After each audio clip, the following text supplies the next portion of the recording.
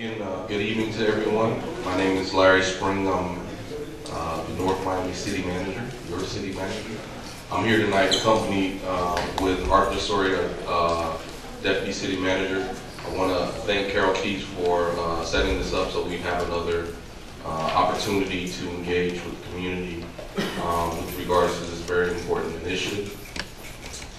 Tonight, just kind of set some expectations and maybe some ground rules. We're here to give you some information. We're here to hear back, get some feedback, and try to answer some questions tonight, so that we can continue. And this has been a process. We can continue to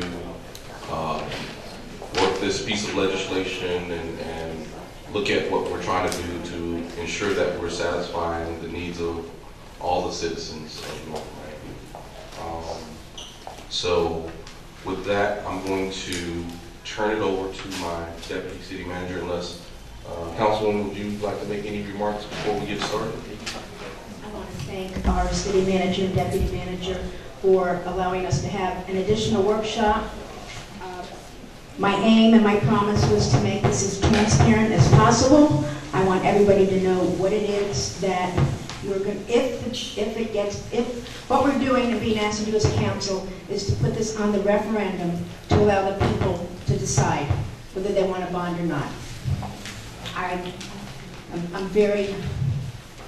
totally made up my mind yet, but I feel that people should have a choice of if they want progress in the city. It's not up to me to hold the city back, although a lot of people don't want me to vote for it. That being said, the purpose of this evening is we've got some figures now. They are on the website of not set in stone, but the projects we are looking at and different sections which they'll go over. The amounts that cost, it's a little bit confusing because there's moving figures, but if you go on the website, there's also a calculator which I requested, so you can put in your assessed value from your taxes, and you can figure out at the very maximum, if everything was voted for, this is how your taxes will be and what it's going to cost you for the next 30 years. So this is information. I'll answer questions, but both our manager and deputy manager are here for your questions, so go for it. Deputy Manager Art Desoria is going to walk you through just some of the basic parameters of what we've been doing and kind of where we are. I'm going to add some things on it to give some context. Good evening, everyone. I think this is our 6th meeting now. I think we're meeting number 6. And it's been a long process. We've gone through projects, we've gone through prices, we've gone through everything, and we're back again. The last meeting, we needed to show off some things. Everybody wanted to see the project costs back again. They were there originally. We took them out. Everybody wanted to see them back in. So we would go through it. Basically, what I'm going to do is go through some of the basics of what the projects are. So this is the ordinance. This is actually what Councilwoman Keys was speaking about. This is what we are asking the council to vote for.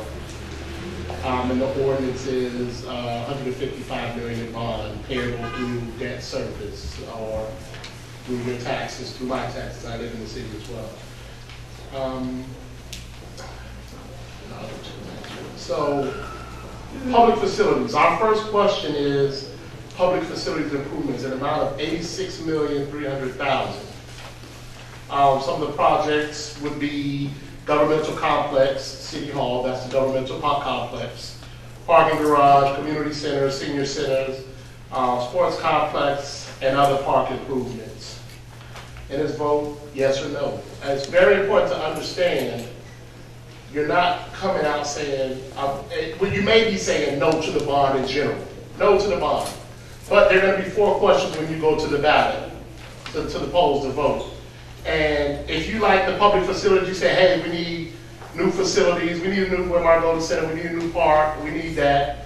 Then for this question, you vote yes. If you say we don't need affordable housing, we don't need infrastructure, we don't need technology, for those questions you vote no. But each question is definitely a sole source question. It's by itself, so don't look at it as the whole bond. You might like a portion of it. If you hate affordable housing, you hate affordable housing. Vote no. If you hate the public facilities, vote no on that. But vote yes on the infrastructure if that's what you choose. So this is your first question. Public facilities. What do we have in public facilities? Sunkist Grove Community Center, Keystone Griffith Community Center, Gwen Margolis Community Center, the Mocha expansion, the NOMI Center, that's City Hall, Ben Franklin Park, Pepper Park, and stadium upgrades. Now these are the base projects. These are conceptual estimates. We hired estimators to go over these and come up with the prices for them. The majority of community centers will become two-story facilities. They will no longer be one-story facilities, and I think that was one of the misconceptions when people saw the price. Why such a big price tag? They're two-story facilities. We never said that, and we apologize for that. They're two-story facilities. Any of you guys go to the chamber lunches or you go to anything, they're always in Miami Shores. We don't have one facility that can sit everybody in it, a nice facility to have something nice. This will have nice facilities, and then increase the parking as well, because you know out here we have no parking. So this is your first question. That's your first question, public and recreational facilities. Yes, sir. Well, in that last meeting, one of the suggestions, and when it was when we were talking about the community centers, was to actually come up with one large community center that would accommodate the entire city. I mean, you're doing 4, you could even, if you don't want to do 1, you give any consideration to doing 2 new community centers instead of redoing these 4. So, and we started it off as, you know, we've been going through the community and looking at what staff thought was a good recommendation, and through these meetings that process has been fine-tuned. Even as we go through through Tuesday, we still have the opportunity to fine-tune the scope of any of these projects, because and it's going to sound really weird when I say this, that is a name and a number allocation. And we gave our estimators, we had to give them some assumptions to work with.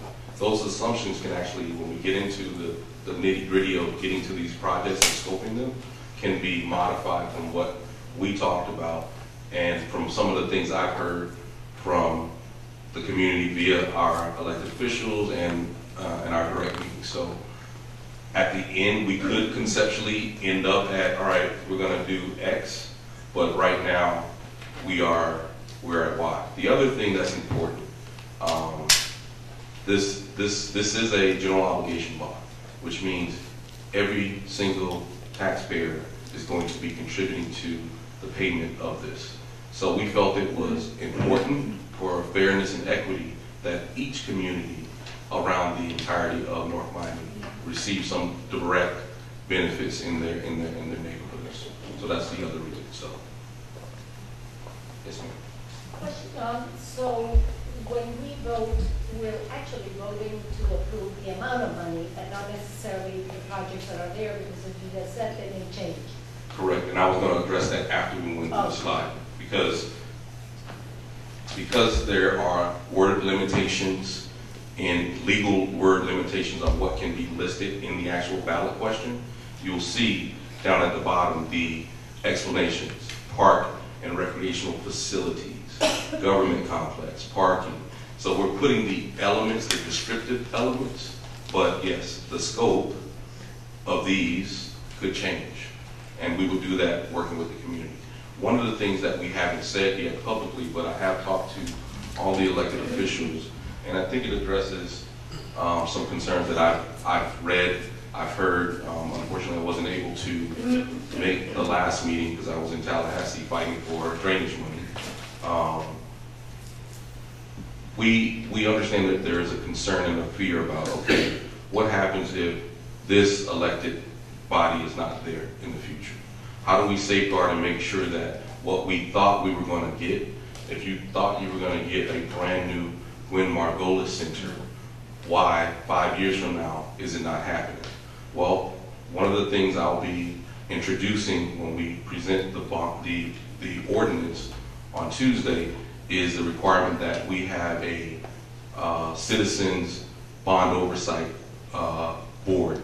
That board would be set up just the same way the city of Miami has it, Jackson Health Systems has it, the county has it. It'd be a board of citizens with, accounting backgrounds, engineering backgrounds, architectural backgrounds that can say, wait a minute, when they approved it and based on the stuff they wanted, we talked about it being X. And so before we actually spend any money, we would go through the advisory board and get their approval. And then it would go, each project as it comes through actually still has to go in front of the council. So it's not like you approve this tomorrow, they're gonna approve the ordinance, then you guys approve at the ballot box, yes or no. And then from there, it's not like we get to do whatever we want. Each project, because we have to select the design company, to design this, we have to hire construction people to build these things, and every single aspect of that, each and every time has to go back to the council. So that's part of the safeguard that we there. All right, one more. Is there any limitation as to why you're only doing this in 4 categories?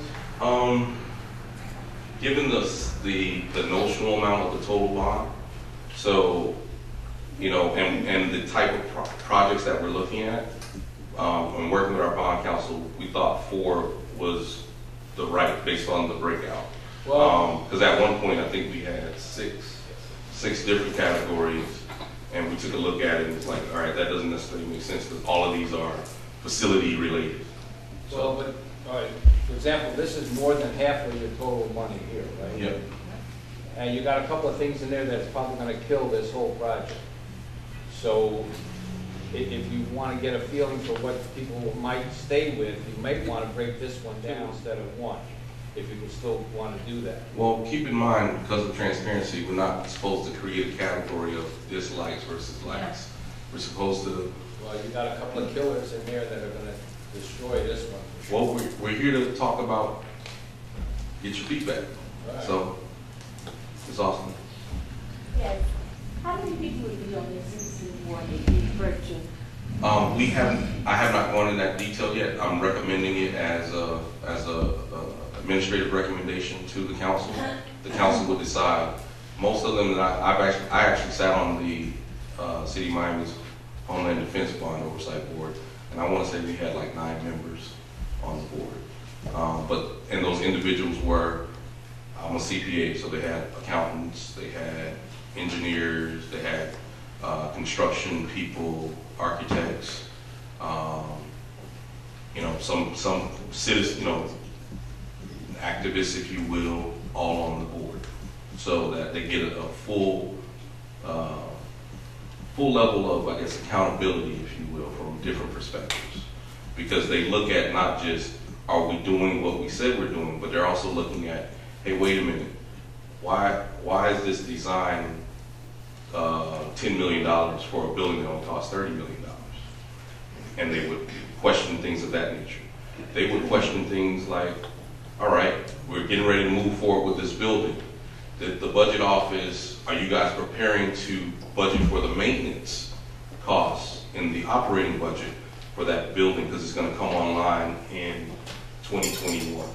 So it's a number of questions that board will be charged with, but it's still open. What determined the amount of money For a category? that was allocated for each center? Again, it was based on, we engaged AECOM, which is an engineering firm. We gave them some and when I say basic, very, very basic assumptions on scope. And they took it back with their professional estimators and came up, all right, if you're going to do this, this will cost approximately X based on the price of concrete, steel, a percentage for design, and so on and so forth. So that's how we arrived at those numbers. So what is it about Sunkist Grove that makes it less, need less allocation? Repeat your question, please. Yes, what is it about Sunkist Grove Community Center that makes it receive the least amount of allocation? I'd have to go back to the detail, but the high-level answer is the size of the facility as it exists now, and the scope.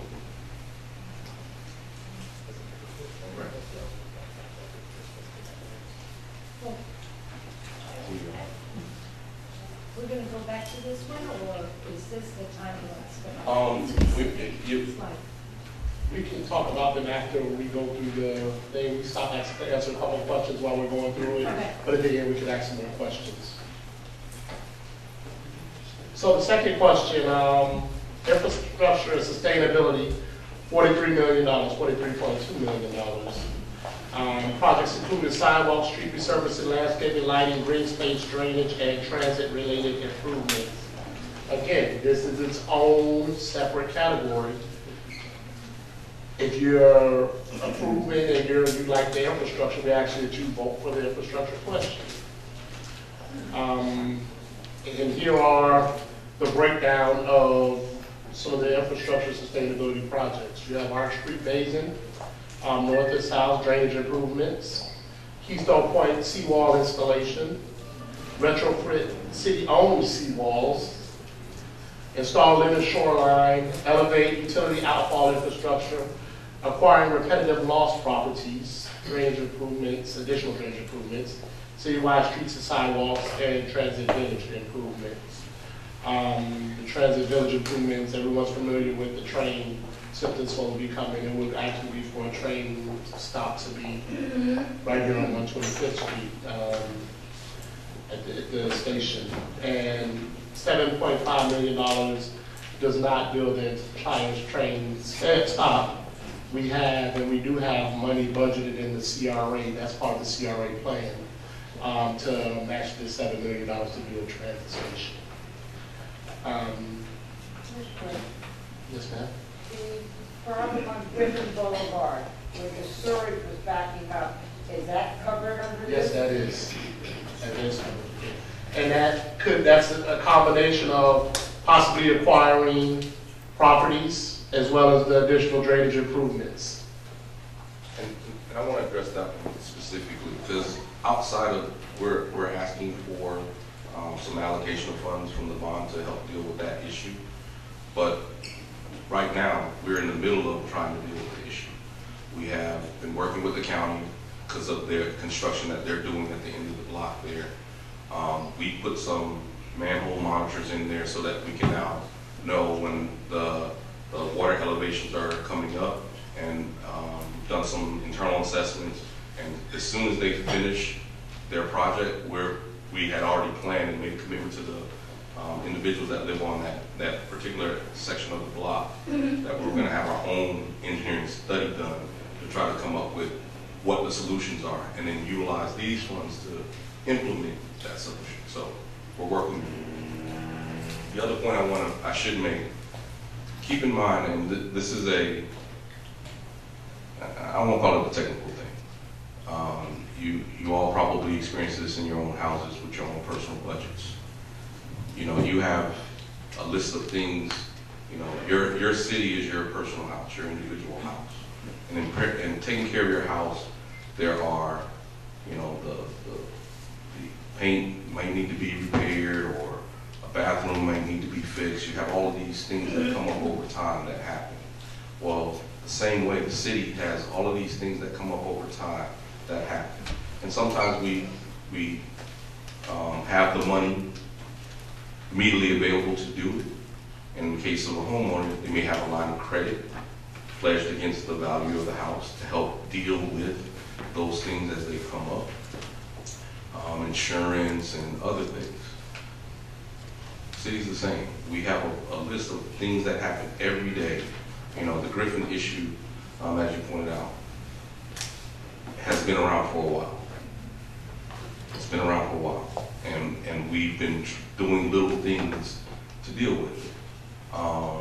But now it's time to maybe draw on the line of credit on the house and make the real necessary improvement that's needed to resolve the issue. Yes, Oh, and it's a 43.25, I'm sorry. That's okay. $43.25 million allocation here for infrastructure and sustainability. You have allocated only for the west side student benefit in terms of citywide street and sidewalk improvements. No, you also have general drainage improvements would affect west side. You don't have a drainage problem on the west side. Well, funny story with the rising sea levels. It changes very rapidly. I used to live on Brickell at the intersection of Brickell and Coral Way. When I worked for the city over 12 years ago, we put in a pump station because during high tide, the water would push back up to the intersection and create a puddle that was about 3 or 4 feet deep in the middle of Brickell and Coral Way in the middle of downtown Miami. Well, city spent $10 million, worked with FDOT, put in a pump station. And guess what? It worked. Now, go over there now when you have king tide. Guess what's happening again? 3 feet of water back. So. My question has to do with that, sea level rise, and which of these improvements will alleviate some of the problems that will be getting worse in terms of storm surge and flooding. When we do have storms like with the one we almost had to endure, but didn't, luckily. But this game would have been under flooding conditions, much worse than what we saw. So what are we doing to plan 10, 15 years down the road and not? So that is a larger question than what we're dealing with here today. We are the city, ULI, the Urban Land Institute, came in with the Cresci Foundation, and we were the first city nationally that they did their study, and I'm sure that report is on our website. These projects that you see that are sustainability projects were formed out of the recommendations from that report. And interestingly enough, you talk about affordable housing. It's in that report also as a recommendation. But that's where we're working.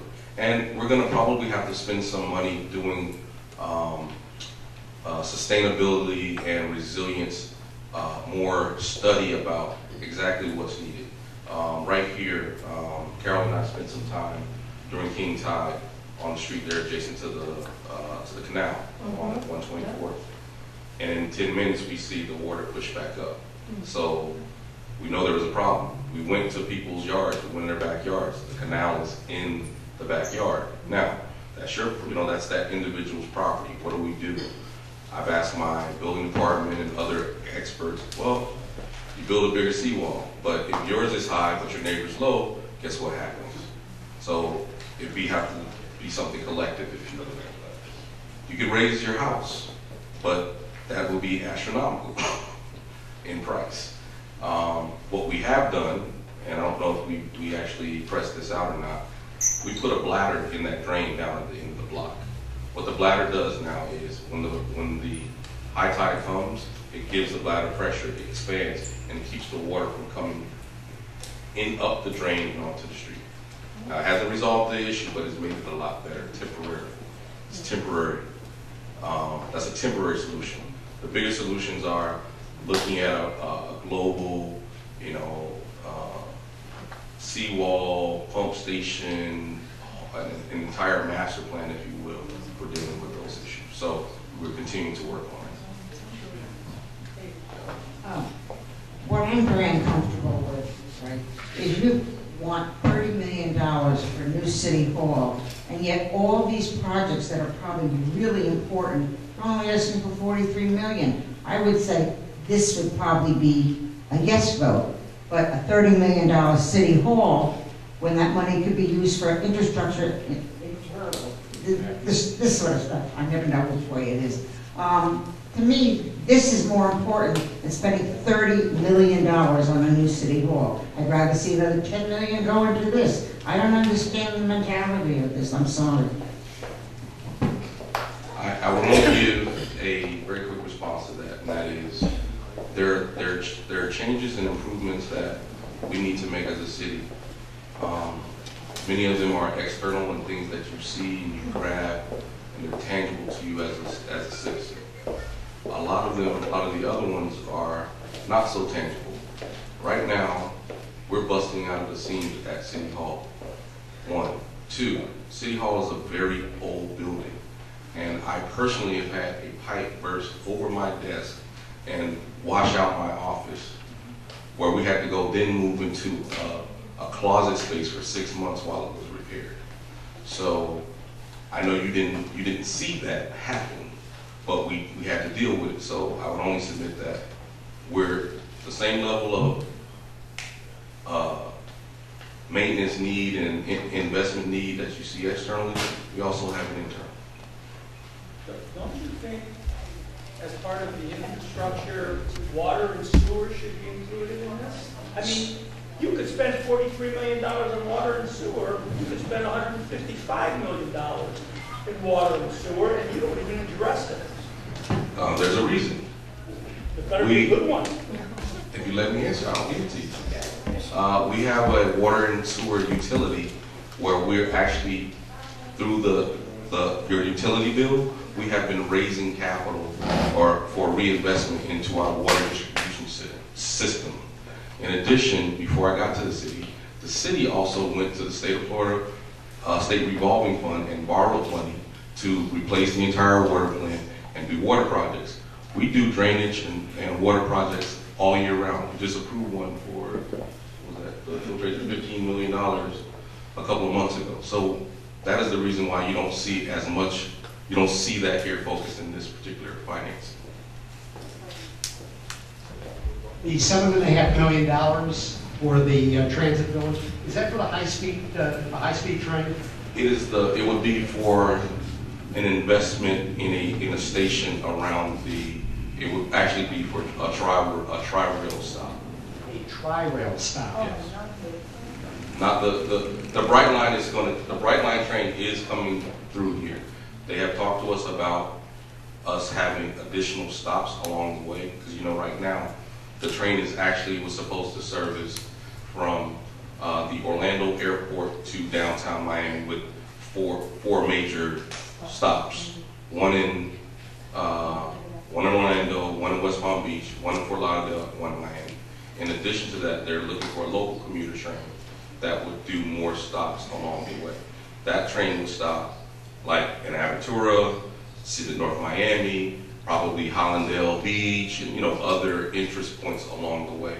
Midtown Miami, and then end up downtown. So, but this is for tri-rail. It's for a local commuter train. Because they're using the same rail line right now. When are we getting that? When has a commitment been made So that's going to be built? So the train is actually built. I don't know if you've gone downtown. The downtown station is almost done. They've been operating the train between the Fort Lauderdale and West Palm because those two stops are about done. the Bright Line. Right. And my understanding is they don't want to construct anything in North Miami. They do want to build something up at 151st Street where you've got FIU, you've got the high school. That's in North Miami too. I personally met with the principals of FEC, and they do have interest in the station right there. So just hypothetically, so there's $43 million here, and let's say they built it on 151st Street outside of the North Miami property, and that project didn't happen. Would that money then be removed, or does it get rolled into some other project? It could be two things. We can decide not to, if we know it's not coming, it's not on the horizon, we would not issue the debt at all for that project. So it would never happen, so you wouldn't have the burden. Or via a process, a legislative process, they could do a project modification, if you will, and use that available allocation on one or several other projects. We're going to move to the next one. We'll have some new hands. So the third question is technology. $5.4 million for technology in the city. Automatic license plate readers, citywide servers, Wi-Fi equipment, EOC equipment, emergency operations center equipment, and police technical equipment, an amount of $5 million. And basically the license plate readers, everybody knows, are the things that read the city interest rates to pick up and know who's coming in our city and who's leaving our city. An excellent tool for police officers. Citywide servers, Wi-Fi equipment, extended Wi-Fi in some of our community centers. If you sit out in the plaza of the community center, you can use the Wi-Fi, and the citywide servers also at City Hall. And then police technical equipment, an amount of $5.4 million. Yes, sir? The license plate readers, is that inclusive of the police vehicles with the readers, or is it separate? It's something separate. Okay. But are we doing something with the police now? I believe so. Okay. I believe so. Yes, we are. And the last question, affordable housing, in the amount of $20 million. Projects including acquisition and construction of affordable housing, including both single and multi-family projects. And again, they're all single projects, and you would vote yes or no for the projects. Now, what would a timeline look like if this was approved? We're going to get into the financing of it afterwards. The manager will speak on that. So the timeline. The second reading, it's already been one reading. Yes, ma'am? The affordable housing element. Are you going to talk about that? We can talk about it after, once we get done. You want to talk about it? I mean, what's your question? No, we're no details. All right. Yeah. In 2007, when we did the master plan with Charlie Siemens planning organization, one of the things he noted at the time, there was a push from the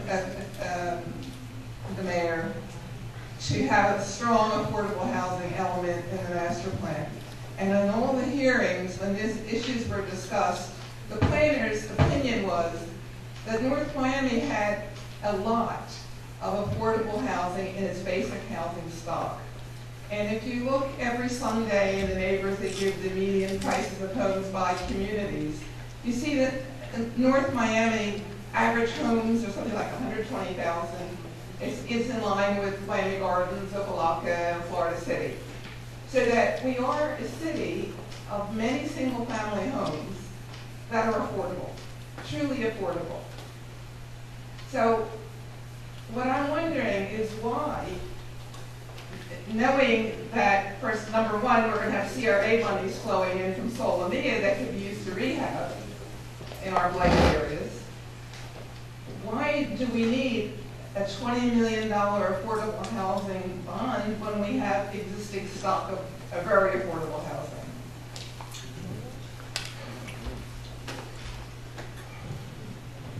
That question really, honestly, it boils down to a policy. It's a policy question. I don't sit on the board, so I don't decide what the policy is. But I will tell you, as someone who has quite a bit of experience in economic development issues,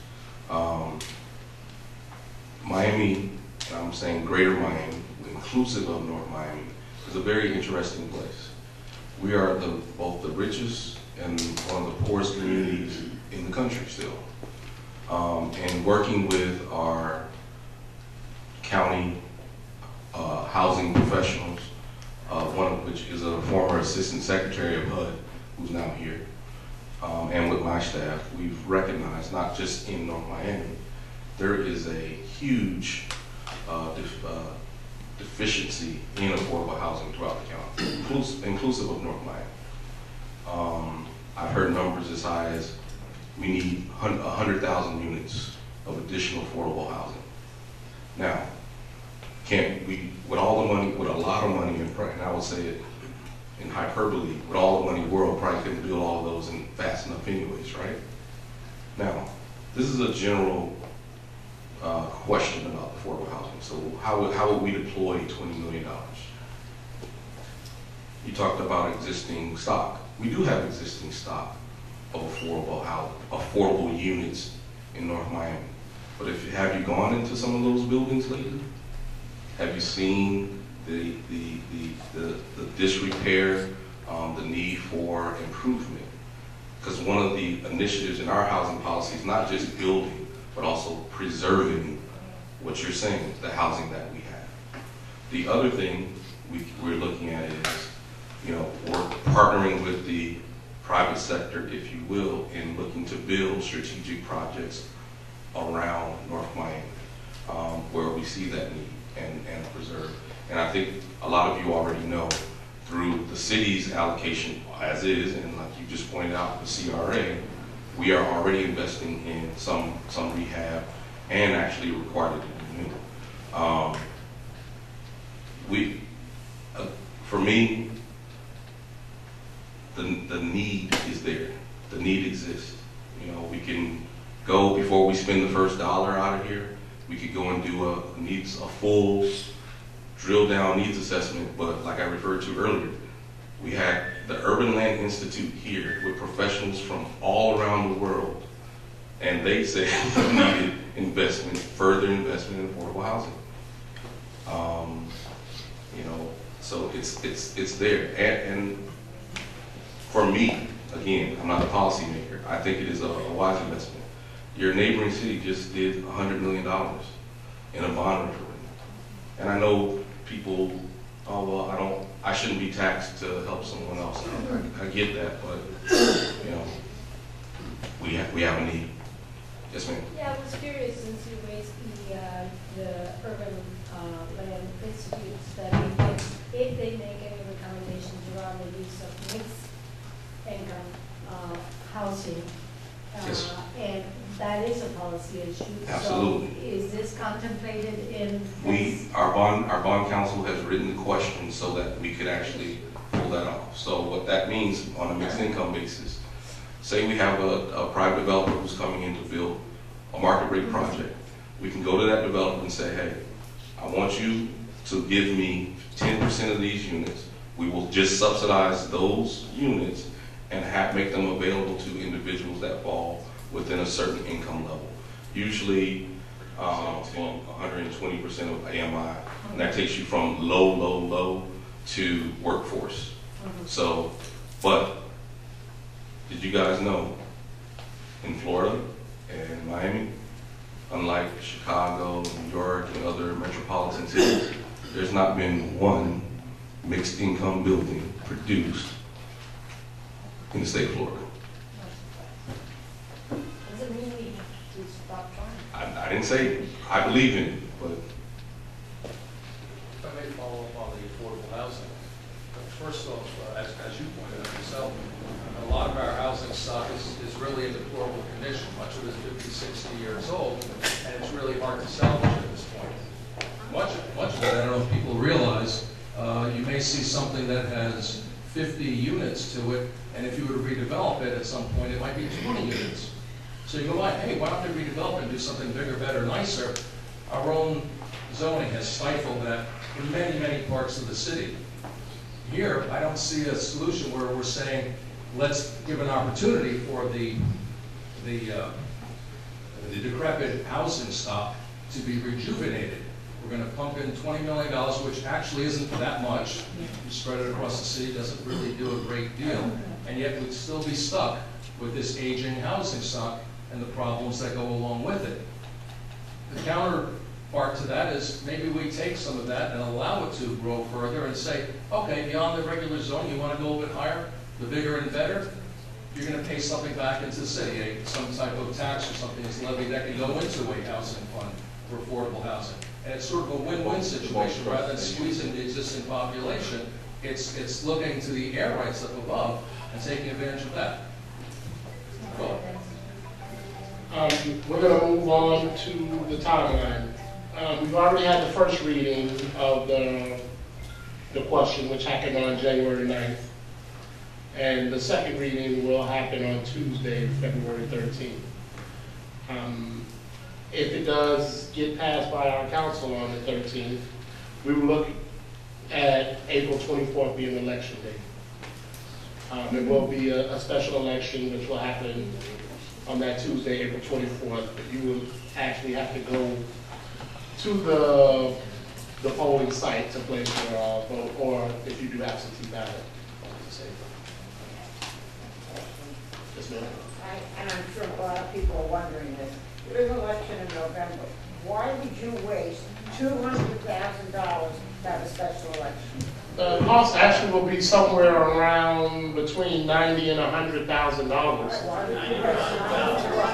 Well, the one thing I will tell you, why can't you piggyback it onto if you piggyback it on the election, you're going to lose control of the election. Or the people who actually come to these meetings, there's 60,000 residents in the city. Every meeting we've had maybe 50 people show up. So if you do go to a general election, all of your concerns that you have, and you put on a big election, everybody comes out, those people have no idea of your concerns that you had. So They still have a right to vote. They have a right to vote, which is fine. Then they're going to get the notice that it is going to be an election.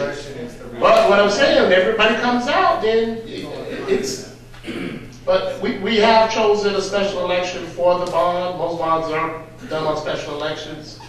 The next timeline you see here, if it is approved, if the referendum is approved, we will be looking at somewhere around October 9th, which would be the closing of the bonds.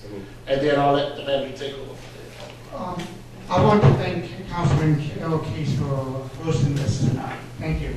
It gives voice for everyone. Why can't we do an August 28th election?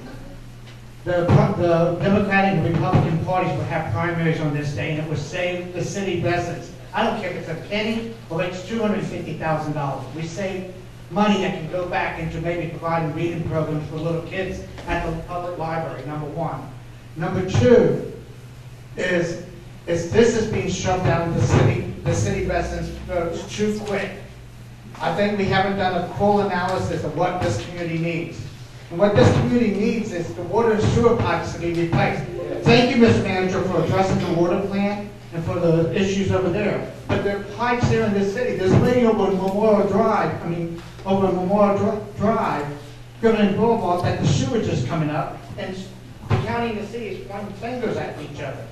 We need to address the actual water mains and the sewer pipes in this city, because you can't have any development, you can't have the buildings go up, you won't have no businesses come in here or any investors if you don't have the basic infrastructure, which is the water and the sewer to handle this.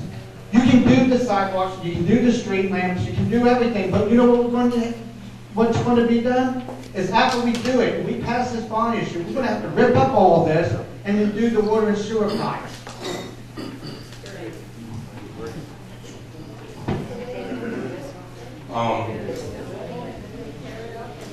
So we're going to continue on to the next phase, which is vastly important as well. You know, how is this thing structured? How much is it going to cost individuals based on their assessed values? If you need me to give you a definition, let me know, because I'm going to be talking through some very technical terms at this point. What I have up on the screen, and let me give my disclaimer. Our financial advisor ran a bond run, what we call a bond run or a bond scenario, based on some assumptions that I gave. The assumptions are we would issue a total $155 million. It would be issued in 4 tranches. And if you look here where you see sources and dates, we would do $40 million. And I had this run earlier, so you know it doesn't exactly match with the timeline you see, but assume $40 million this year, this fiscal year, or this calendar year, another 45 in 2020, another 45 in 2022, and the final piece in 2024. Now you probably ask, well, why are you splitting it up like that? Well, a big thing, and I know it's something that is of concern to some citizens because it was brought up today in meetings with some of our elected officials. In order to be able to build what we're talking about building, It's not going to be the city manager project managing the build of the Keystone building. It's not even going to be the parks director. We will have to have construction companies, construction project managers, engineers that build all the time to project manage these projects. So in order to have all of that happen, we need to get prepared to get there. So that's why you see just a small amount initially. The other reason is if you issue debt, the IRS, because we're going to be issuing tax exempt bonds based on the IRS tax code. If you issue the debt too soon, or excuse me, you don't spend the debt down, usually it's a 36-month time frame from the time you issue it, you risk putting the city in an arbitrage situation. So what is arbitrage? You cannot earn more in interest with the cash sitting in the bank than you're paying out. When that happens, it could trigger a tax consequence, which means we'd have to come back to the citizens and say, hey, we screwed up because we didn't spend it down in time, and now you're paying at what you thought you were going to be paying back at 4.7 or 4.8% is now going to be 6%, and you guys have to pay the 2%. Now, how are we good with this? Well, your manager used to be the CFO of the city of Miami, and after I got there, they did something foolish. They went and issued $150 million all at once with not a staff person, not a design plan, nothing on the shelf. And they almost got there, but we quickly got in and turned the situation around. We're going to plan this thing out to do it the right way. And do I need to go and rush to the market? No, I don't. If the citizens approve this, we're going to do it methodically and the right way to ensure and safeguard every step of the way. So, back to the bond. So those are the three, they are referred to as tranches. You see the tranches identified at the top. So those are, and they're just considered draws. We would have a referendum approval or a electors approval to issue up to $155 million. And then each tranche we go. The other thing to keep in mind, each time we go to issue or do a draw, so those are each 4 different bond transactions where we go price in New York on a trading desk to the public. Typically, these bonds will be sold to institutional buyers at the high level and then remarketed on the secondary market, where you go to your Raymond James or your financial advisor and buy them. We would typically sell them to large banks and large insurance companies and pension funds. So all of the deals that I've done, and I've done well in excess of probably close to 750 million in transactions myself, every single time we oversubscribed. And that had to do with the team and the structure of the deal. And I'll have you know that whenever investors in other parts of the country and the world, when they see the word Miami, whether it's Miami-Dade County, Miami School Board, North Miami Beach, when they see Miami, it is a good brand, and I've seen that time and time again. So the statistics. Assuming that we would issue the debt in the middle of this year, our financial advisor, on their trading desk, figured that our interest cost would be approximately, net interest cost would be 5% or 5.0054, which is that you see the net interest cost there. You see the true interest cost, which is all in, which includes issuance costs and things, and you see the arbitrage yield that I referred to earlier. We could not invest the proceeds and exceed that gain on the bond. Get in trouble. Average life of the bond, 21.9 years. So if this is a 30-year bond, why is the average life less than 30 years? It's because as some of the coupons that are sold, or the pieces of the bond within the 40 million, not every single one of them is 30 years in life. Some of them are 5 years, some are 10 years, some are 15, and that's all mixed into the total issuance to get to this yield. Does that mean it's a variable rate bond? No, it is not. This is a level debt service fixed rate bond that we're issuing. Nothing fancy about these. County, states issue these all day.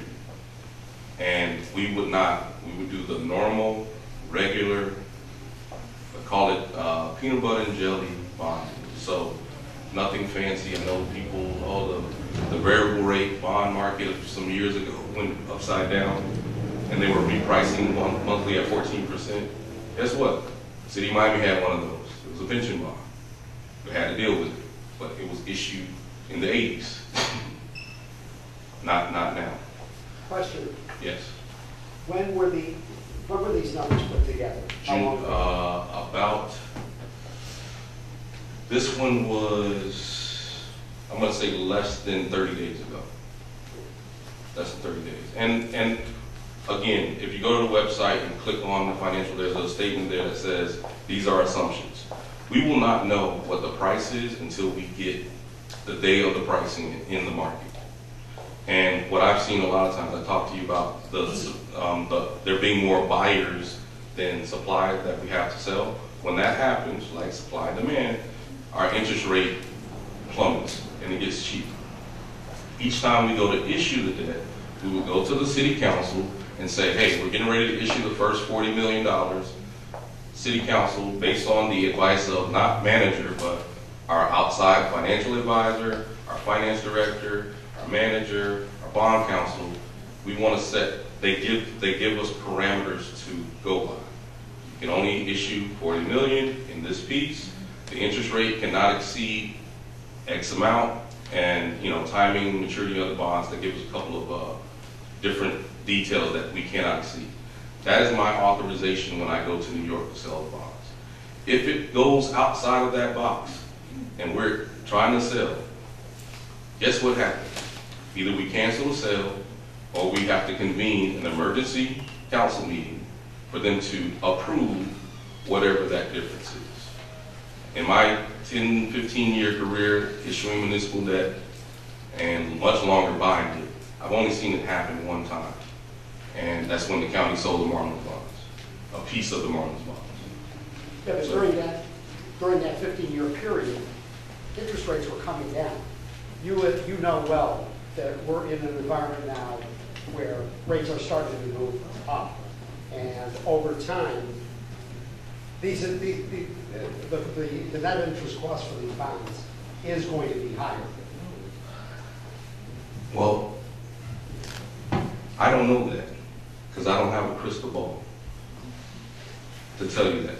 And my FA ran these numbers assuming a future interest rate, not the interest rates that are here today. So this is already higher than where we are yielding right now. So, and I should say that I should have backed up. All of these statistics and things where you're going to see, particularly when we get into the millage rate calculations, we try to use our most conservative assumptions. Could it go up? Yeah, it could. Could it go down? Yeah, it could. We don't know right now. We have an idea, because I could go and give you how municipal bond rates have moved, and what we'd be issuing is a insured AAA rated credit, which is the best debt instrument you can get on the market right now. Now, you ask, well, how do you do that? Well, you buy insurance, you pay a couple, 20 grand, and you get insurance on your issuance to get the credit rating. So, Webby first, please, sir. Are we going to have any sinking funds or any call options on these bonds? So typically, we'd have to get into the structure a little bit later. I couldn't answer that question right now. I would tell you my intent again would be for it to be just a straight amortized bond. When I said level debt service, nothing exotic or weird. There may be a market reason why the FA might suggest we have call provisions in the bond, because of those are pricing better at the time. And this is if you've ever been in the trading room or in the trading desk, I actually worked for the company that Royal Bank of Canada. Royal Bank of Canada. I worked for their predecessor at Ferris Baker Watts. So you know, I understand. It's like watching paint dry when you're waiting for your. So yeah, we'd have to get into the moment, be closer to the actual transaction for me to determine that. Yes. Clarification on some very basic questions.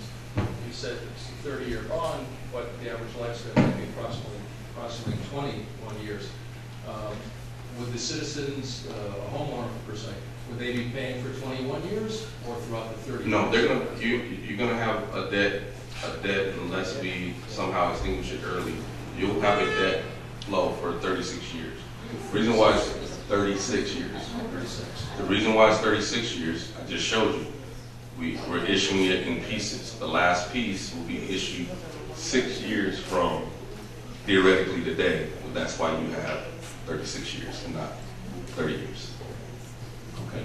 Now, if the city stayed stagnant and it was just the exact same number of people and homes and such like that, I guess that would be a set amount assessment that would then be consistent for that 36 years, correct? What happens as the city grows and other, let's say there's rejuvenation of some sort or there are additional housing stock that comes in, how does that factor in? When Solomia comes on and it's 20-25% of our city in terms of living population when it comes online, will that then drop the amount of this, of the individual assessments by 20-25%? So you guys, if you came here, you should have each received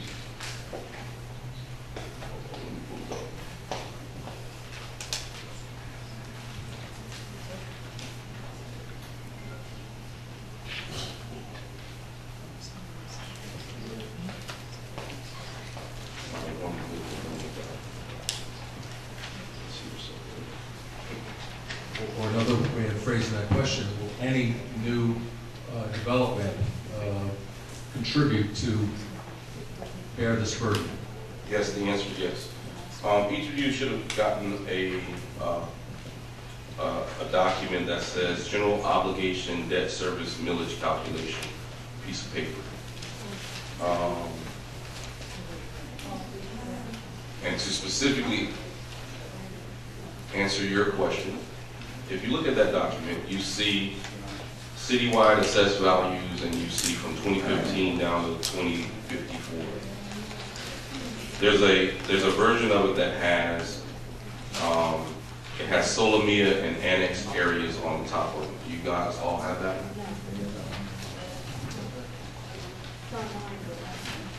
No, we had copies. To answer your question, what I did, if you look at the column that says citywide assessed values, we grew our existing assessed values by a rate going forward at 3%. 3% is the county's assessed value growth rate for the last average for the last 40 plus years, countywide. You see the Solomia column on the report, and you see it goes from 179 million all the way to 4 billion. We received numbers from the developer based on their timeline of building and an estimate of what would be added to the rolls over time. And then we also included the annexation areas that the city already has annexation applications filed with the county. What this does when you compare it to the basic debt service, which is that we didn't include Solomia and annexation areas. The average debt millage for the life of or over the 36 years is about 7.7 mils less than if you didn't have the growth, the anticipated growth. Now, I'm sure you ask, well, why did I only choose Solomia? Because there's going to be other buildings built, hopefully, throughout the city. Well, right now, since I don't know what street that's going to be on, how dense is it going to be, I only use what I actually knew. I know because I have a development agreement and a 200-year lease that we get payments on every month that we're gonna have solar meter. They already have 4 buildings under construction right now. So at the very least, the first probably 10 years of their numbers will be realized. All right, a lot of us are older, and we've already been through 130 years on, and I'm not going to be alive in 30 years or 20 years, but so have you taken into account those of us who will be selling our homes that we've had for 40, 50 years, that When these homes sell, the taxes on the new purchase are going to be much, much higher. So is that? So that's factored into that average 3% growth rate, because that 3% growth rate takes into account buildings getting demolished and no longer being there, new construction, additions that people put on their homes that increase value, and so on and so forth. So yes, that's been included in the assumption. Going back to, sorry. So I got ahead of myself answering Mr. Crabtell's question. You see down there now where it says par amount, you see par amount, bond proceeds, total interest.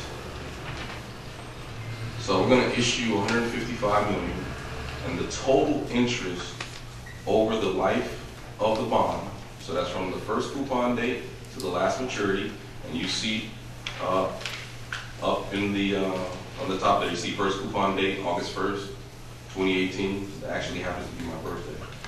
And the last coupon, February 1st, 2054. That will have us pay $170,519,833.33 based on these estimates. The average debt service, as you see down there, so on average, if you average the 36 years, each year you'll be paying a total debt service of $9.1 million. And at the height of the bond, which is usually right in the middle of it, your highest single year debt payment is $10.8 million for 155. So those are some of the statistical things. Did we put, is this one on the website? Oh yeah, so if you go to the website, you see here under financial documents, so I'll go back out. If you go to the face of our bond website, this is what you'll see. Click on financial documents, and you see the disclosure. The financial information presented is based on estimates and projection assumptions. Actual cost, interest calculation, and millage assessments will not be final until the actual issuance of the debt and actual tax millage are officially assessed. I get paid to give you that disclosure. You close it, it'll take you to the basic page, and you click on that first line there, North Miami Geo combined, and it'll bring up the document that we were just looking at.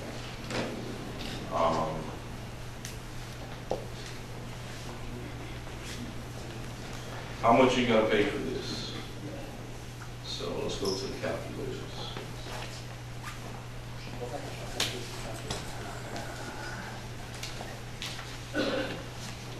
All right. How do we get to the calculator? Just go. You click on to the bond website. It's going to bring you to financial documents. Click on financial documents, that same pop-up will come. And then you go to general obligation debt service millage calculation. Click on it, and it'll bring you to the calculator. And as I just stated earlier, Mr. Kerpatel, you have two calculators. One, general obligation debt service millage calculation on 155, and then the second one, same thing, with the assessed value impact of Solomia development and annexation. So you would go, click on the assessed value and put in a number. Who was it earlier that said, you said our average is 120,000.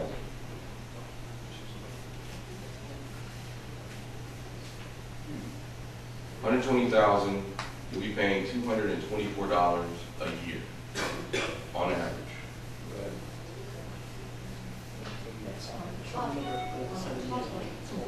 So that's on top of what you're assessed from the operating millage. And let me be clear, you'll now have two separate villages. You're going to have your normal general fund millage that you now see, and then you'll have a debt millage. Typically, in the bond covenants that the city will have to execute with the bank, our underwriting bank, it'll state that we can only assess the amount needed to pay the debt service for that year, and not a penny more. So that's very important to remember. I'm going to do the same. Well, I think this one's wrong. I got to change it. So I'm going to change. Now this is the same one, or put that same assessed value in with the impact of Solomia. Solomia, which we know is happening, $153.97 a year at $120,000 of assessed value. That's the average over the life of the bond. So you see there's a huge impact with the impact of the additional growth that the city will hopefully, not hopefully, we don't realize some of it.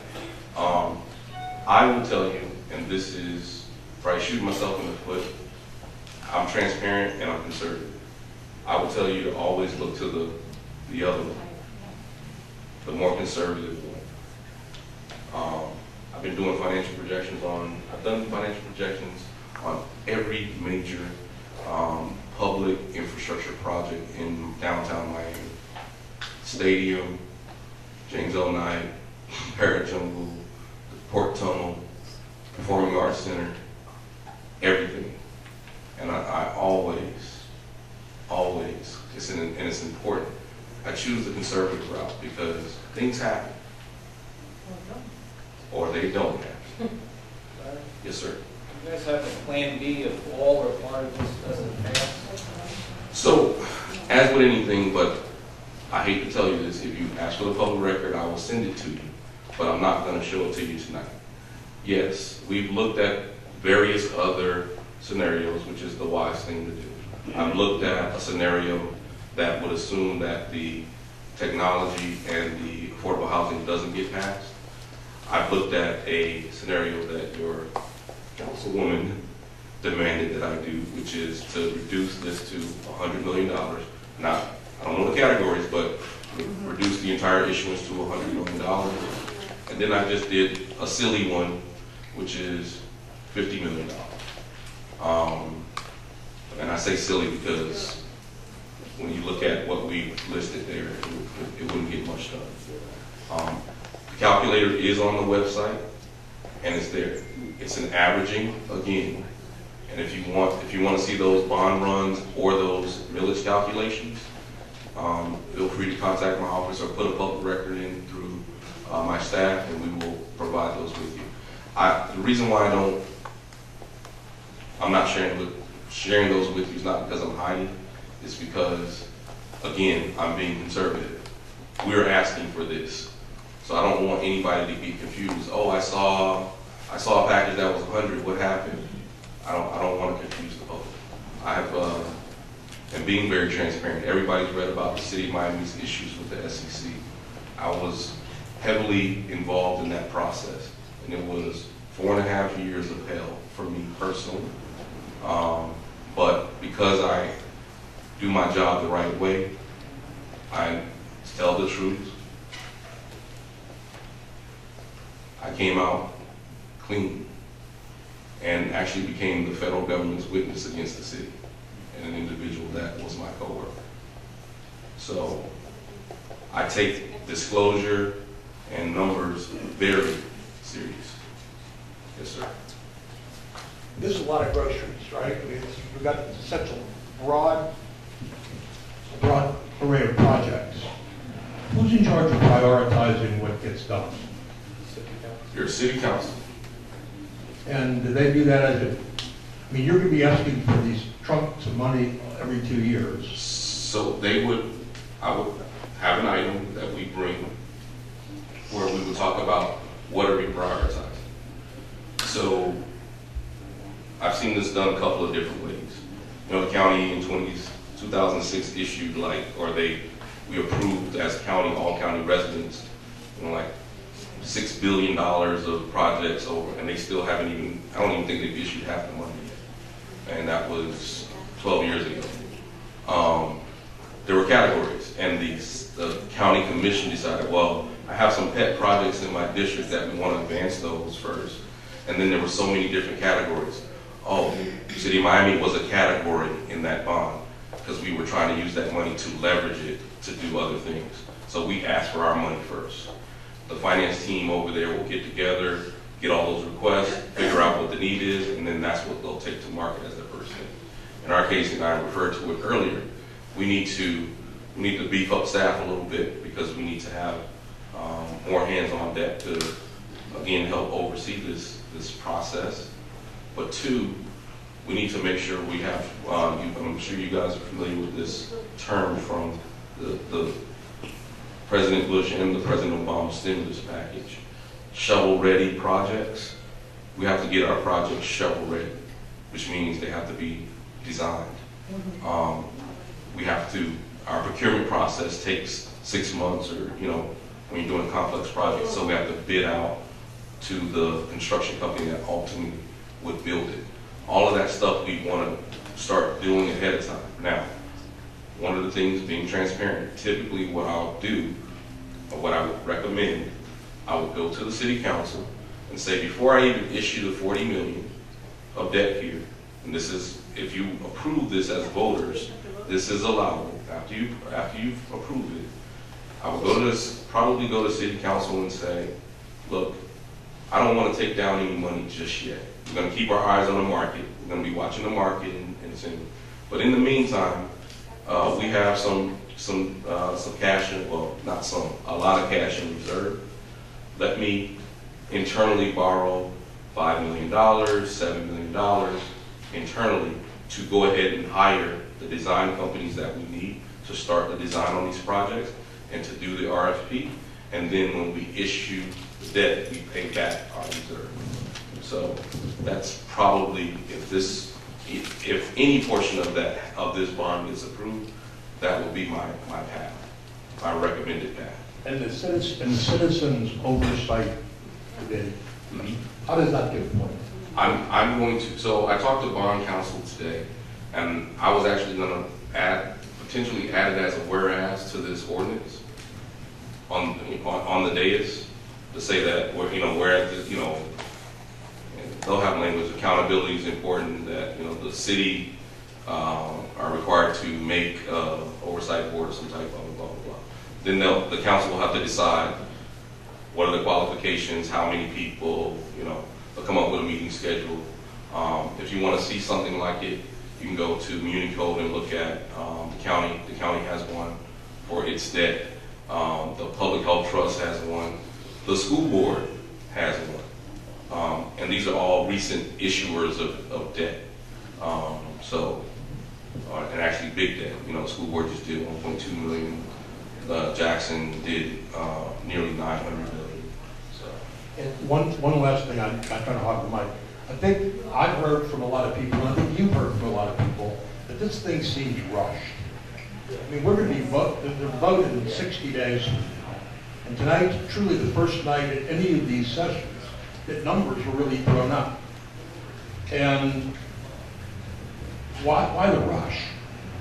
If you don't want to do it during the primary election, I understand the argument for that you'd rather have dedicated voters go to the polls. But why now? Why 60 days? Well, it doesn't necessarily have to be in 60 days. That's the date that based on timeline working with the professionals that the council approved for me to hire, they're recommending. On the day it's on Tuesday, they can decide, you know, I don't want to do the referendum on April 24th. Let's do it on May 25th or whatever the next Tuesday election day of that month is, because we want to do a bigger, broader education campaign.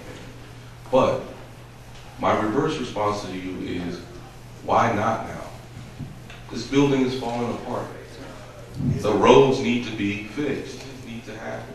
Howard, sustainability needs to be moving, right? Okay, so I've been wanting to speak, and you said my name. So the best thing I heard tonight was about how Brickell was flooding, and you observed that. And I look at this, and I just think we are in an absolute slow motion catastrophe. It's happening so slowly, people are just beginning to wake up to it. But I see the numbers up there, and it's horrifying for what we have to take on in the future. So when we have the real flooding event that is coming, do these numbers change as obvious priorities change? We will. Like, for example, also, I didn't see anything that's... Can I answer your basic question first? I'll finish so quickly. Okay, none of the projects seem to generate revenue. So I'm wondering why there's nothing up. It's just all spend, spend, spend, but I don't see anything up there that says, and this project will make this much money, like if we built a water plant or did a multi-use tower for City Hall and made money off of it. It's like, it's just all spend money, but we don't make any money. Okay, you pivoted to a whole other subject. My friend and colleague, Ed Marquez, the deputy mayor of the county, who was also my financial advisor when I was at the city of Miami, when asked what is the largest single issue that the county has, the chief financial officer of the county said, sea level rise. Okay? So guess what that means? It is important. But the same way you save to buy a new car or something that you need or may want, you don't necessarily, here's the $50,000 for the new Volvo the first day. Sometimes you gotta save for it and you gotta build up to it. We're taking steps, and we're taking some good steps. You and I might not agree on the steps or which steps to take, but we are taking steps, and it takes time. But we are getting to it. It's something that's very in the forefront of my mind as the chief administrative officer of the city, the same way emergency management was on my mind 2 years ago. Arthur will tell you, they thought I was crazy when I said, where's the emergency management group? How are we going to be prepared for a hurricane? Did you not? But I pushed and pushed and pushed. Because of it, we've had the best response than any other city in Dade County, and this has been said to me to FEMA, to me personally from FEMA. We're already poised to get all of our money reimbursed that we had to spend during the storm because we were ready. But it took me 2 years to get just a small department together, and not even at the zenith of where they need to be. We still got a long ways to go. So we are working on it. With regards to revenue generating projects,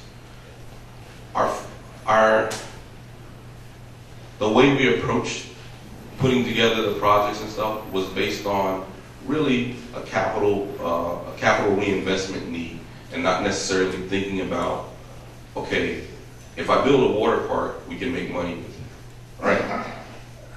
Guess what? I built the water park in the city of Miami, and it does generate revenue, but it is 90% or 80% still subsidized by the general fund because it is, the government doesn't necessarily, our primary focus is not to make money.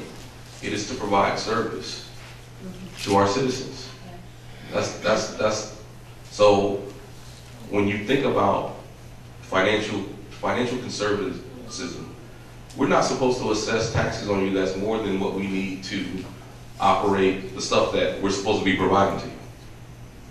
The same way I just said, we will not assess you debt in any single year greater than what it requires to make the debt payment. Not a penny more, not a penny more. So some of these projects, as we get into the scope, we can look at because I know we're talking about entertainment space and banquet space being built into some of these assets. This place is right now supposed to be revenue generating, and we rent it out for parties and things of that nature. But it's not like it's a cash cow, because we don't have sufficient parking to host a party. So it's something we can work on it and focus on it, but it's just not it's not the first concern when we're looking at what we need as to reinvest in the city's infrastructure. Okay. Mr. Manager and Deputy Manager, thank you. I just have a couple things to point out. I've been here my whole life. We can't afford a $155 million bond. There's just no way. I don't believe the city can. And it's not $155 million. We're paying back, according to your numbers, $325 million so that we can give away $20 million for affordable housing. We could build a $35, $40 million city hall. We could build the Gwen Margolis Center into a $5 million project, the Griffin Center into a $5 million project. Now we can do some technology upgrades of worth $5 million, which I think is the best thing out of this whole thing. I think it's the priority that you ought to be. But I don't believe that this city needs a massive $35 million city hall, give you a budget of maybe $10 million, say do the best you can, consolidate. This facility here does not need to be a $5 million facility. Why not just tear this down, Keystone down, and just build one or two more Joe Celestine centers throughout the city? But I think the priority is wrong. And we like to use this little number of $124,000 value. Well, that's great for the average. But, Carol, across the street from your house, the people, the new two-story house, they just bought it last year, their new assessed value is $1.4 million because they're based at what they said sold. They're now going to pay for this bond $4,310 a year for the next 36 years. I took a house on 131st Street that just sold, and its new assessed value, before it was up $98,000. The new assessed value is $310,000. Those people are going to now get hit with a now $930 per year tax bill just on the bond debt, not even their regular property taxes. And you're only talking about a new $300,000 house that was renovated.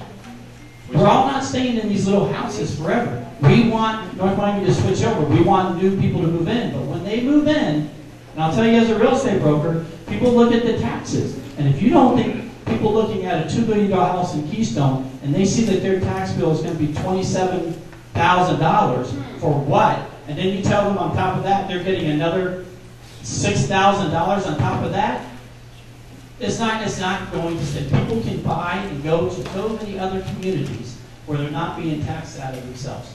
We had a problem trying to pass a $13 million bond for something that was worthwhile on MoCA when it was the top in the country, and we couldn't get it passed because people didn't like the funny numbers of $75 per year for a certain period of time. Now, we're being asked to allow you to borrow up to $155 million on the whims of every future city council. You borrow $40 million. Nothing stops three people on that city council from deciding, you know what, we're not going to build that. I'm going to build me a $75 million city hall, and there is nothing we could say about it, and because it's going into the infrastructure. If you're talking about roads and sewer and water and things like that, that might be it. And I agree with Howard and others that something should generate money. There are companies out here that will do joint ventures and build you a city hall and parking garage and put offices on top. The related group. There's a lot of other groups that do joint ventures. Mayor, how do you know we're not looking at that? Well, you're not conveying it, and you're not giving us a good reason. You just want because us to we're here money. today, and I hate to cut you off. Well, one second. One second. You have the whole night. I don't. Let it finish. I was just with some bankers the other day talking about CRA. They have $89 million that they say they cannot spend.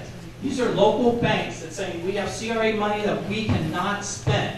We don't have one project that this money can go on. And so when North Miami will take some of your money, they said we have this money is sitting there. We're in violation of their rules because they're not spending their money fast enough. So I Mayor, I I have don't to stop. think you guys are Mayor, doing this Mayor, correctly. Mayor. Thank And you've known me for a long time.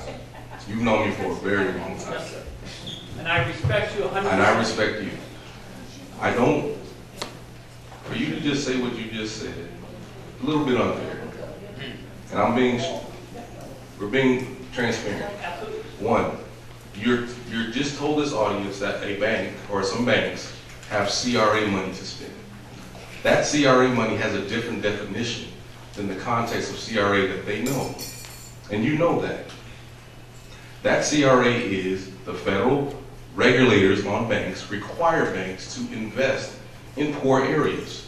Invest does not mean give you free money.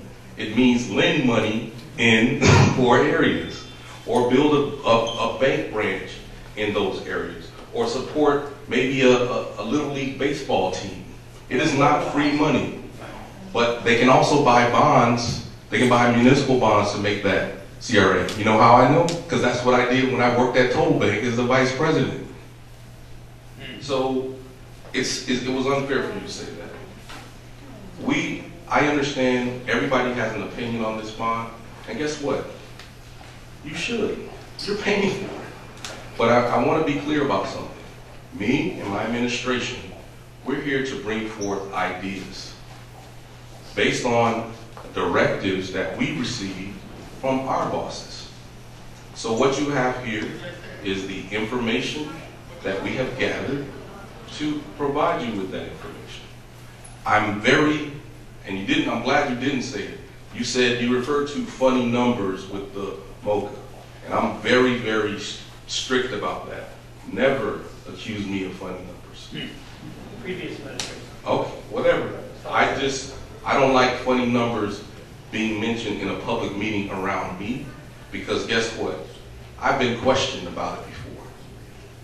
And I was very transparent and told you guys, I take it very serious. So have your opinion. You said something about, you said it was a 310 value, right? Yes. Assessed value. 310 assessed value is $397.70 a year. Did you just say it was 9,000? No, I said it was 900. I thought it was $310 per 100,000. No. How much is it for 100,000?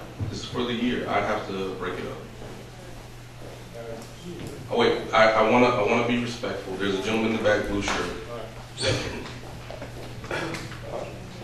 Sir, you seem to point a high property tax increase, and you did say that you thought that everyone would be paying for this, but a large contingency of the people who reside in North Miami are renters.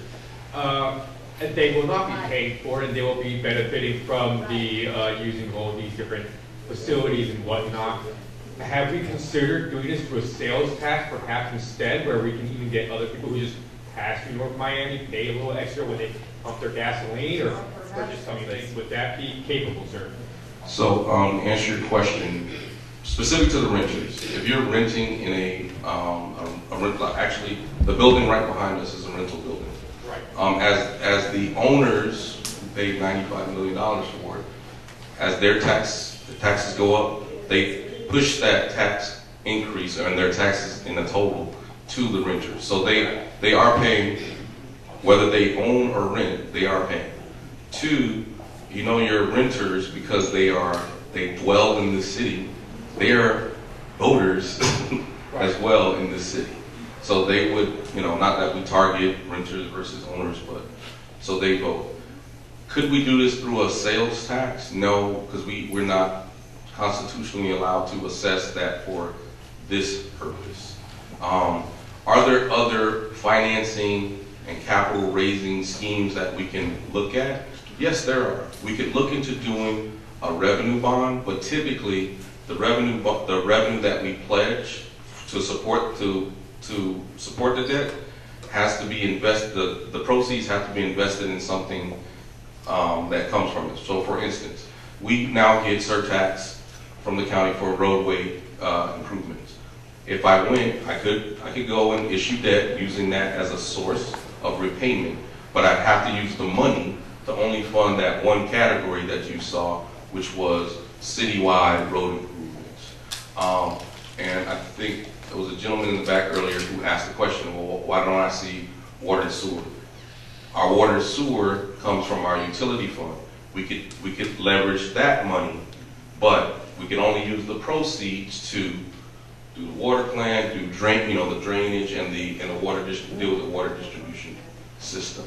The other source, and we are looking at it, is CRA is also a source. We can bond the tip. And Mayor, thank you for saying this one thing. We have been meeting with the private sector. There's a lot of private sector companies that see value in the property that the city owns. And we're in serious conversations with all developers to look at possibly doing a leverage that would require them. We will give them the ability to build residential housing, mixed use retail throughout our downtown area on the properties that we own.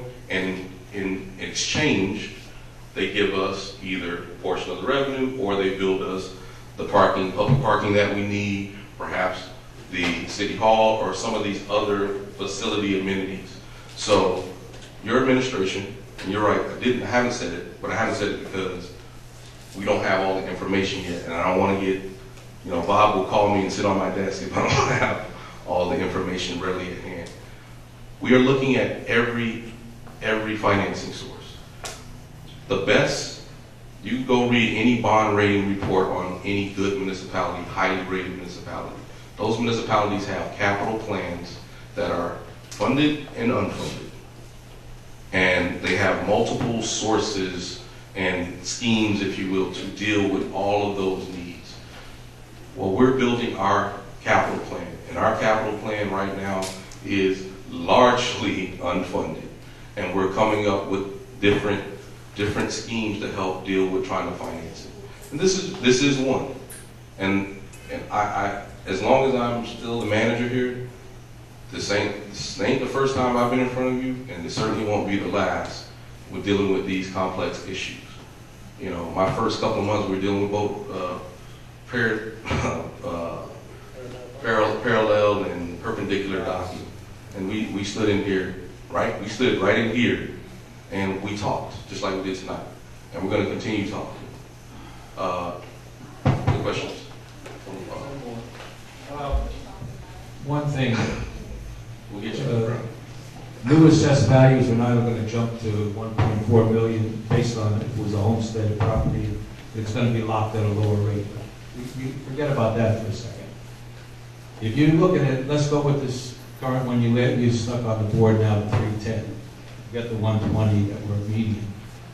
And you look at it, $400 and pay back $320 million. You have enough room in the millage to raise the millage to charge us an extra $200 over the year instead of $400, and you'll get $160 million without paying anybody any bonds. On the operating side. So one of the financial statistics of a properly run city is where their millage is compared to the cap. Now, our statutory cap is 10 mills. And I think you guys know our friends to the south. I don't know if they're still in trouble, but they certainly got themselves in trouble being at very close to that 10. We don't want to get any, we don't want to get too close to that.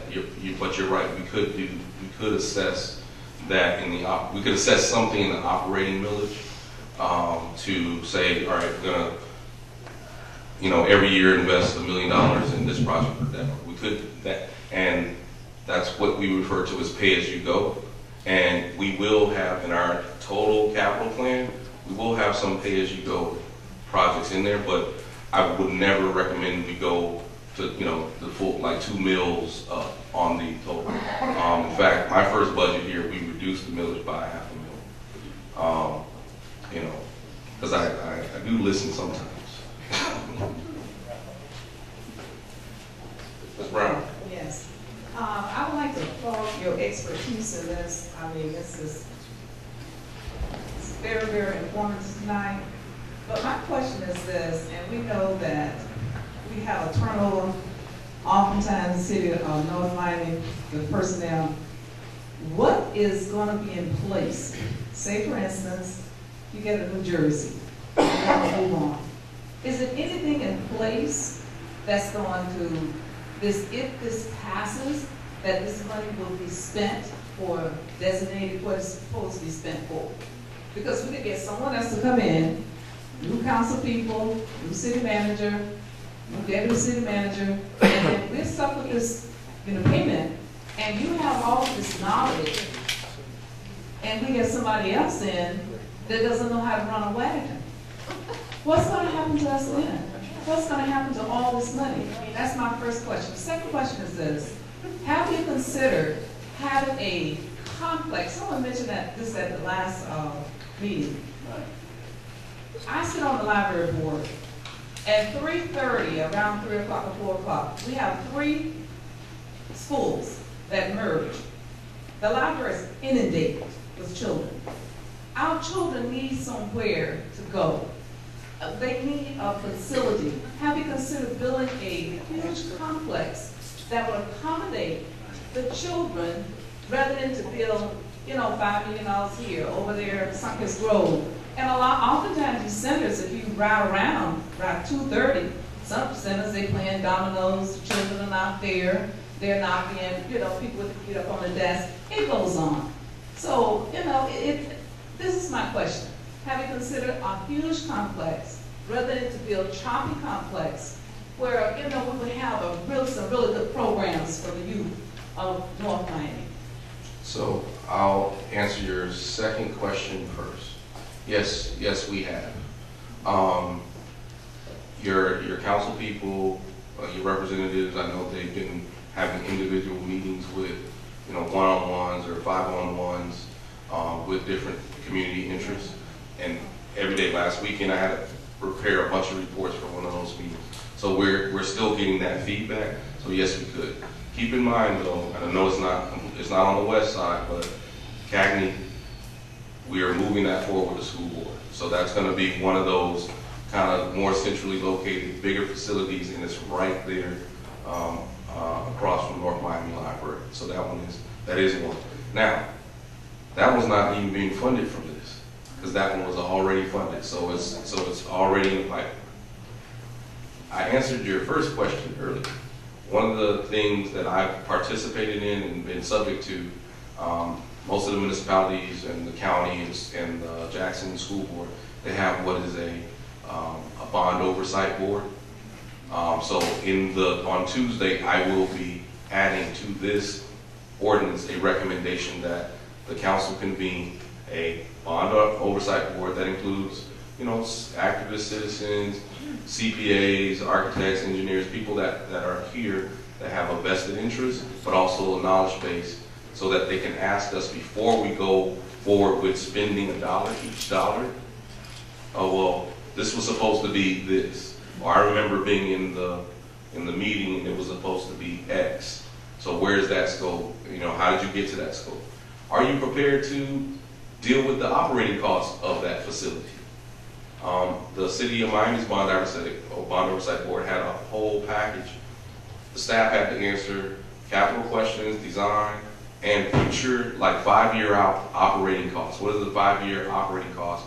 So that the budget director has the information so that they can start planning and being fiscally sound, fiscally accountable as systematically, and not by action. Oh, the light bill went up. Something that simple, the light bill for a facility.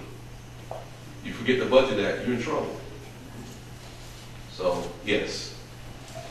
2 yeses. Sure. What part do you have in explaining the current conditions of the projects that you're calling for? I'm an architect with my office in North Miami, so I have an interest in anything built. But I'm just curious, you're asking the public to vote for money. Sorry, but you're not really saying, like this? Okay, sorry. You're not really saying the condition of those projects. Like if I'm an educated voter and I want to vote, I want to know why do you have to replace City Hall? Is it 50 years old? Is it, yes. So when you're asking people to vote, do you have a report on your website that says these current community centers are X years old, it's so many square feet, the roof is leaking? Like, I think that it's very hard to say to someone, I want you to spend $6 million, but I'm not telling you what that money's going towards. I haven't heard anything tonight about all those improvements. The community knows when water's leaking and sewer's leaking, so they understand infrastructure. But your building program doesn't say anything about what you're building. So we've not, that's great, that's an excellent question. I don't think we have a full, what I would call a consolidated conditional report. That's something that you'd be used to. However, we do have reports and issues at individual facilities. And I'll give you, for instance, you talked about a leaky roof. The Mocha, to me, is one of our greatest assets. And we got a great director in there now, and she's working hard. We're getting ready to have our accreditation assessment team come down here. Look, one of the things we know we already have a problem with is the roof needs to be replaced because it is leaking. When that assessor comes and sees that, that's going to be an X, not a check. So that's something that we know. We could probably, as we go through the education process, pull some of these things together, but these projects aim to be, even some of them even before I was manager, you know, the visioning of them, because of the disrepair that some of the buildings are in, are the over-absorbent maintenance costs. It's we're having to deal with just trying to maintain what's here. I shared a story earlier, City Hall. My first 6 months, my entire office was drenched because we had a pipe break between floors. My entire office. So that displaced 10 people for 6 or 7 months because of pipe break in the building. You know, our elevator breaks, I think weekly. You know, our basement was a fire pit. So we mitigated. We took the boxes out at least. But now, you know, you go down there, if you have a serious rain and floods, so we got to deal with it. And we're busting out of the seams. We don't have, you know, we had to turn a closet into an office in my office. So yeah, we do know the need, and we should probably put something together. Right, and you're only presenting the negative aspect, how much everybody has to spend, but you're not really talking about where we are. Aspects of what improvements are going to be, and you know. Some of that still needs to be scoped out too. We need to sit down and say, okay, well, we're going to do $5 million. Well, $5 million may not allow us to completely tear down this building, but it will allow us to get it back to the structural bones, redo windows, plumbing, mechanical, a new kitchen, spruce up this infrastructure here. You know, the ducts and things, because you know maybe there's some mold in there. You know, other things to make it more viable to generate revenue. Okay.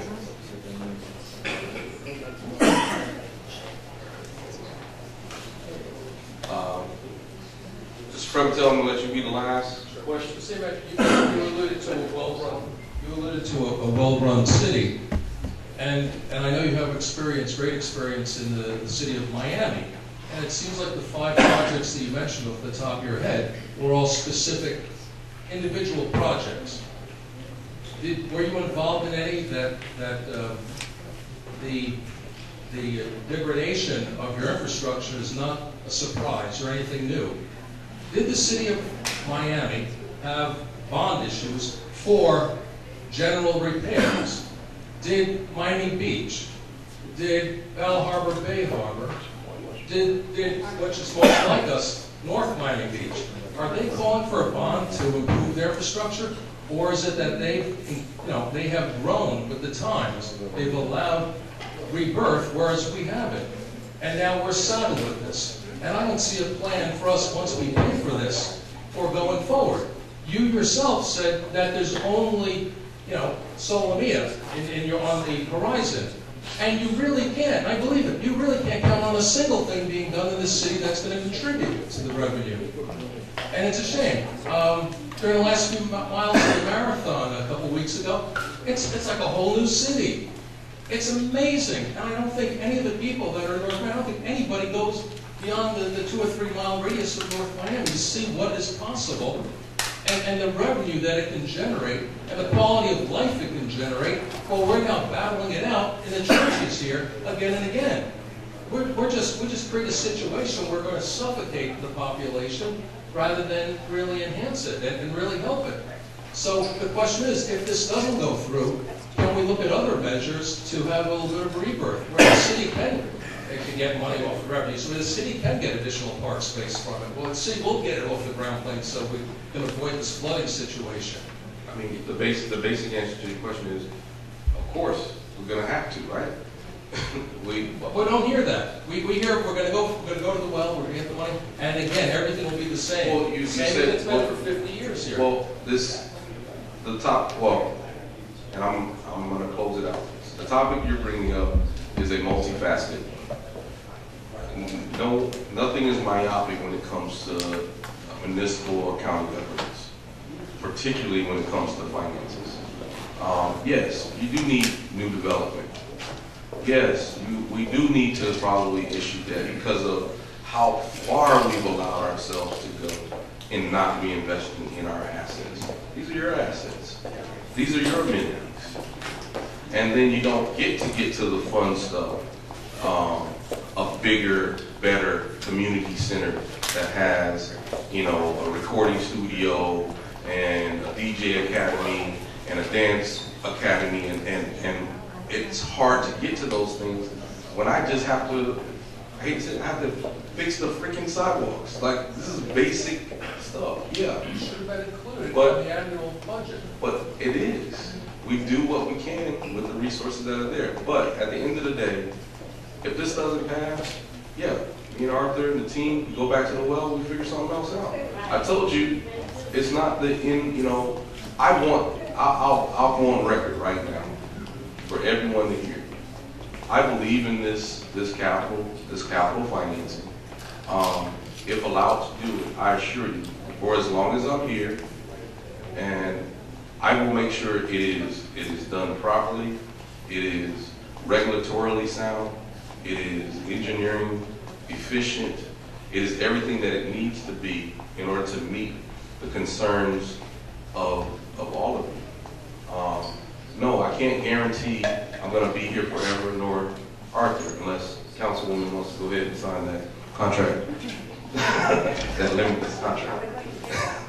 But no, you're not there forever. You do what you can and get done what you're done. I've said this in the past in public meetings. If you guys approve this, I assure you, and I hate to say it because I love working this job, I won't be here to see everything happen. It's just the nature of the beast. It's the nature of the beast. Me and Sori have been working together. Hopefully he'll get to finish it up. A lot of the employees here, you guys certainly will be here to help finish it up. But right now we need to take the first step at least. We need to take a step, a progressive step, and trust that we're going to do the right thing. I've been working here for 2 years, doing the right thing. I've been getting beat up a little bit along the way, but I've been doing the right thing. I do not back away from any statement from Annie or Bob. I listen. I take it. I'm here. And I'll give you my answers. I'm here, I'm open, but I want you guys to trust this council. I want you to trust this administration. We need this. We really need this. Mr. Manager, you're doing a good job, and I know these are the cards that you've been dealt. And I know what you're facing. I think what Mr. Prebitel was saying, and I've been in this seat for 40 years, and since 1980, we've just been stuck. We're a town that's living in the past. No to development, no to high-rise, no to density, no to anything. If we had the tax base like North Miami Beach is doing right now, their ad valorem tax went up by 27%, we wouldn't be in this position. But if we keep saying, no, we're not going to have high-rises, no to development, here we are doing a bond issue. And I applaud you for trying to do the best you can with what you have. Thank you. So, real quick, we want to show you again. So, if you look at the page, all the way at the top, this is our home page. the NOMI bond, you click that to see all the information that we've gone over tonight? So you see the click there? Yes. And it takes you to the page. Financial documents, public meetings, a tape of this meeting or video or something will be on the website shortly. And again, I thank you guys for coming out tonight. And all the way at the bottom of this page, there is an email address. Keep going down, go down. It's not there. It's not there. It's there, right there. NOMI Go Bond is the email address that you can email questions and concerns to at any time, and that's on the bond page. But all of our meetings that we've had are there. I believe sign-in sheets are there. Everything that we've done for all of our public meetings is on the website. The videos are there. I know we've had a problem with the last video. We're working on that from the last meeting. But the videos are there from the other meetings and all of the papers. And you can email us if you have any questions. And you can call. Get us something. Well, you'll get me on the phone before you'll get the manager on the phone. But I will answer the phone. All right. Thank you guys. Carol, anything? I just thank everybody for coming tonight. I'm available for questions. You can call me. You all know how to get a hold of me. I know that the manager has said he will speak to anybody, or he will speak to anybody. So any additional questions, give me a call or shoot me an email. And thank you for participating. Thank you so much to staff and our management for taking the time this evening.